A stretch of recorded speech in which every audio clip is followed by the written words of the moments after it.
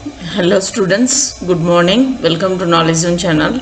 In the video la nama enna paaka poromna Tamil Nadu State Board Computer Science students kana class 12th chapter 10 adula irukkudiya part 4 detail answer paaka porom. Idu vandu answer the following question. Write a menu driven program to add or delete the stationery items. You should use dictionary to store the items and brands. So ரெண்டு condition கொடுத்திருக்காங்க. ஒன்னு dictionary use பண்ணனும், இன்னொன்னு வந்து நம்ம menu driven இந்த பைத்தன் code எழுதணும். Okay. So நம்ம இப்போ program என்னன்னு பார்க்கலாம். So this is the first question, part 4 chapter 10. Okay. So st equal to dictionary, empty dictionary நான் first of all create பண்றேன். st ங்கிறது stationary objects store பண்றதுக்காக st அப்படினு நான் கொடுத்திருக்கேன். So empty curly brackets na empty or dictionary create பண்ணும். Choice is equal to y. So choice ங்கிற variable character literal y நான் store பண்ணியிருக்கேன். So choice எதுக்கு யூஸ் பண்றேன்னா நம்ம வந்து இந்த லூப்பா கண்டினியூ பண்ணுமா வேண்டாமா அப்படிங்கறதுக்காக choice கொடுக்கிறோம். While choice equal to y, double equal to போது இங்க வந்து comparative பண்ணும். So இது வந்து choice வந்து y இருக்கா இல்லையா அப்படினு செக் பண்றதுக்கு double equal to கொடுக்கிறோம். So while loop வந்து ஒரு iteration நம்ம வந்து பண்றோம். திரும்ப set of statements execute பண்ண போறோம்.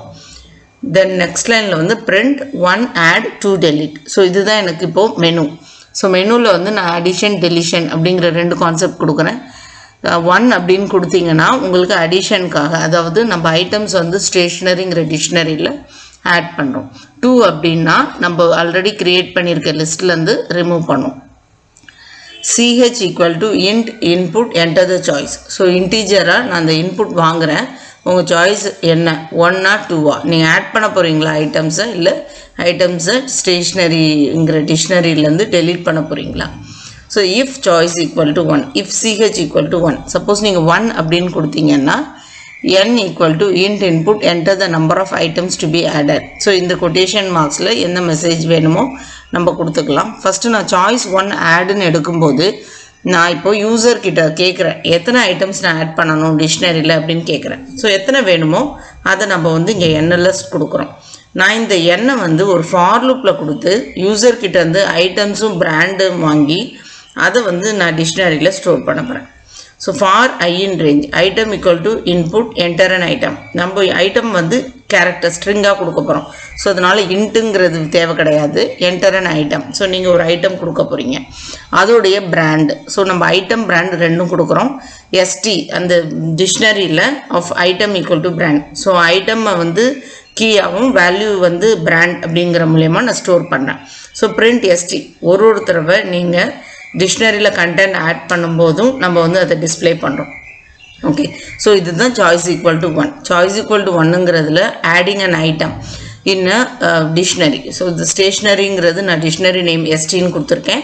So அதுல வந்து நம்ம ஐட்டம்ஸ் ஆட் பண்றேன். ஆட் பண்றதுக்கு நான் என்ன சொல்றேன்னா நிறைய ஐட்டம் ஒரே நேரத்துல நான் ஆட் பண்ற ஆப்ஷன் கொடுக்கிறேன்.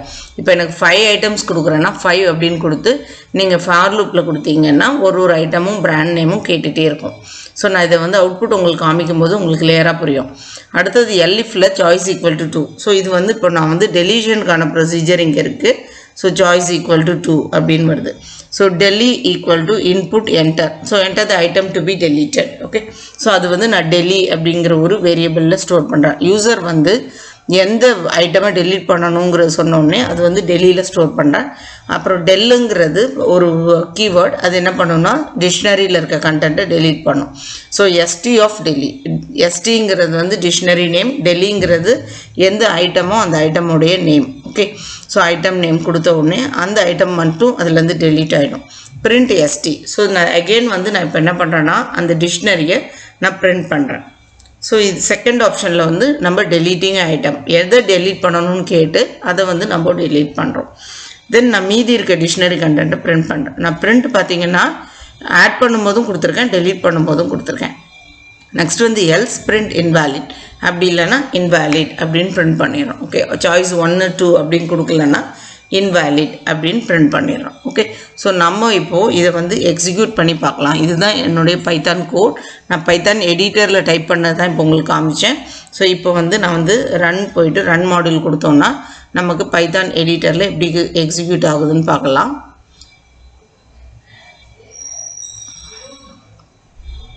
ஸோ ஆல்ரெடி நான் கோடிங் சேவ் பண்ணி வச்சுருக்கேன்.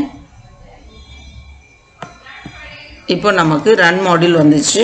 ஸோ இங்கே நான் என்ன பண்ணுறேன் அப்படின்னு பார்த்தீங்கன்னா, இப்போ ஆட் டெலீட் அப்படின்னு எனக்கு சாய்ஸ் வந்துச்சு. ஸோ என்டர் யுவர் சாய்ஸ் அப்படின்னு கேட்குது இல்லையா. நான் சாய்ஸ் இப்போ வந்து 1 அப்படின்னு கொடுக்குறேன். So enter the number of items to be added. இப்போ நான் ஒரு 3 ஐட்டம்ஸ் ஆட் பண்ணி காமிக்க போகிறேன். ஓகே, ஸோ அப்போ வந்து ஃபஸ்ட் ஐட்டம் நம்பர், இப்போ இது ஸ்டேஷ்னரிங்கிறதுனால நான் பென் அப்படின்னு கொடுக்குறேன். ஸோ பென் உடைய பிராண்ட் நேம் வந்து இப்போ வந்து என்ன ரோரிட்டோ அப்படி கொடுத்துறேன். ஸோ உங்களுக்கு இமீடியட்டாக அந்த டிக்ஷனரியில் கம்பைன் ஆகி பிரிண்ட் பண்ணி காமிக்குது. இப்போது நம்ம செகண்ட் ஐட்டம் ஆட் பண்ண போகிறோம். So pencil. So pencil is my second item. So pencil வந்து அப்சரா. ஓகே, ஸோ அடுத்தது பென்சில் அப்சரா, அதுவும் நமக்கு டிஸ்பிளே ஆகிடுச்சு.